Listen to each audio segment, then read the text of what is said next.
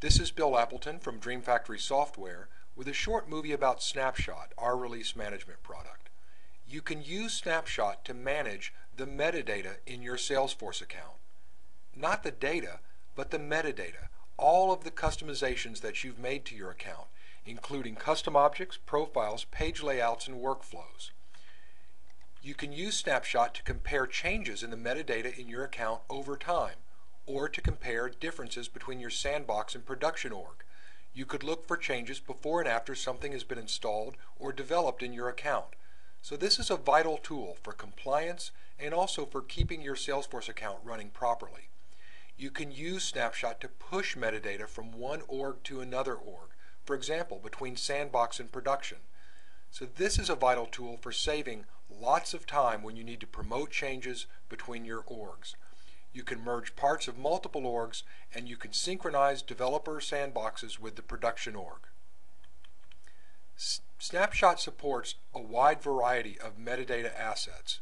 We have Apex classes, components, pages, and triggers, everything about custom objects, including record types, validation rules, and web links, everything about profiles, including object permissions and field level security, all of your custom assets like applications, labels, sites, and tabs, everything about your home page, page layouts, report types, scontrols, and workflows. We can even move reports and dashboards from one account to another. So without further ado, let's take a look at Snapshot. Snapshot can be used to show different objects in two different Salesforce accounts side by side. Everything that's the same in these two orgs is shown in black. Everything that's different is shown in red. You can also see that one org has custom objects that the other org does not. If you click on an object, you see all of the interior differences. Some fields are missing from the one account and not from the other. If you click on a particular field, you see the differences inside that field. For example, the industry pick list has some different pick list values in these two orgs. Snapshot can also be used to browse the entity relationships in any account. For example, accounts are connected to account shares. Snapshot can also be used to compare profiles in your account. The profiles are listed down the left-hand side of this table.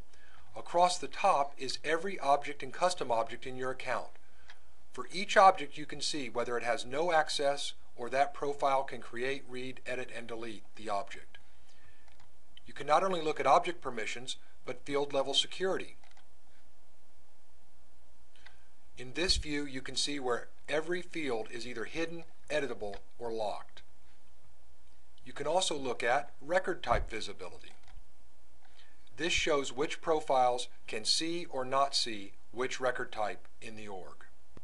Now let's take a look at the asset snapshot view. This is a very powerful way to get a bird's eye view of all of the customizations in your Salesforce account. You can look at Apex classes, components, pages, and triggers, everything about custom objects, everything about profiles, all of the other custom assets and application sites and tabs, everything about your home page, letterheads, page layouts, report types, scontrols, static resources, and workflows. You can also search all of this information very quickly and find any particular field name or object name that you need to find. You can also compare asset snapshots side by side. For example, in these two orgs we're looking at the difference in the search layouts. Search layouts that are the same are in black and the different ones are in red. You can see in each one of the managed packages which objects have search layouts, which ones are different, and which ones are the same. Lastly, you can push any group of selected assets from a snapshot into any production org. So for example, we could select some standard objects and custom objects that we wanted to push.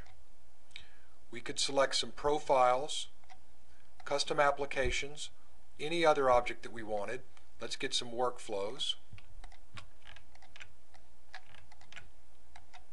And once we've built up a job list, we can choose to either check for errors without actually making any changes, roll back all changes if there is an error, or change everything possible and ignore errors.